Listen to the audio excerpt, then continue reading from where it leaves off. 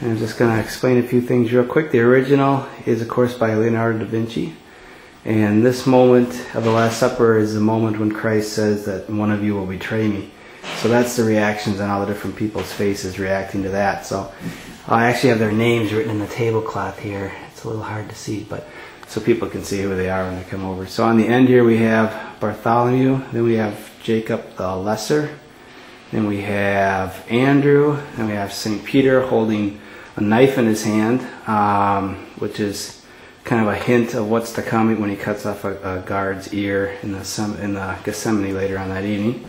Then you have Judas holding the third piece of silver, and he also spilt over the salt, so that was his reaction. He probably jerked or something when he said somebody would betray me. Then you have St. John, and you of course have Christ. The architecture above the window forms like a halo above Christ's head. And then you have St. Thomas, and he's doing this strange thing with his finger, and I think it has to do with, that's the finger he puts in Christ's wound later on, after the resurrection. Then you have James the Greater, and then you have Philip, and then you have Thaddeus, and then you have, oh no, sorry, Matthias, and then you have Thaddeus, and then you have Simon.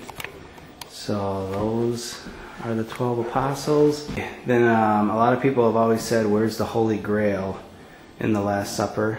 And as far as I know, it's actually this cup right here, which this is before the consecration. But so his two hands, one points to the cup, and the other points to the bread, which will become the Eucharist.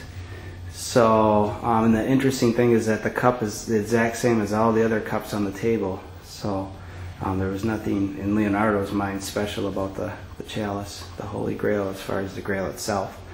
It's of course what's in the Holy Grail. So, so that's pretty much it. And then over here there was a chimney here. So this was just a hole, and this part was a hole too. So we put wood on there and painted just a basin and a pitcher, which was from the washing of the feet. That's kind of our own little thing that we did. And that's it.